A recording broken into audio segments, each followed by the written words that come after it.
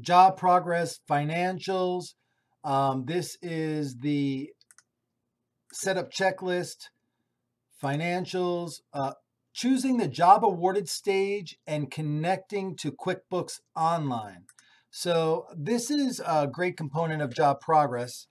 What we have here is a workflow, and regardless of what type of trade you are in, what type of business you have, there is a particular time and a stage of that relationship you have with a customer and that job you're doing with the customer, whereupon the stage is the job awarded stage. That's where you have a contractual agreement that represents a responsibility on your part as a company to perform the work indicated in the proposal or signed contract now, and for you to begin your operations or production or actual fulfillment of your obligations to the homeowner.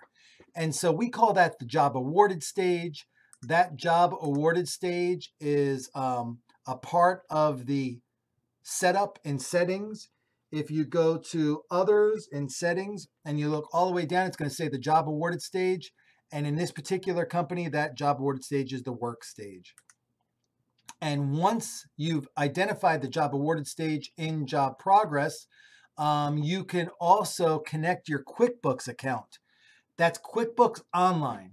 And so what that means is this: when you have a customer in Job Progress and you have a QuickBooks Online account that is enabled, you no longer see invoices that are generated in Job Progress like this one here. You'd actually see the QuickBooks invoice as opposed to the standard Job Progress invoice. And the nice thing about utilizing our QuickBooks connectivity is that these customers and this financial information, all payment information, and applying those payments to QuickBooks, it's all automatic. And so whatever you do in Job Progress is instantly available in QuickBooks on a per job basis for each customer. But it's not two ways. So if you work in QuickBooks Online, it won't talk to Job Progress. It's only one way. If you talk in Job Progress and enter stuff in regarding a job, it automatically updates QuickBooks.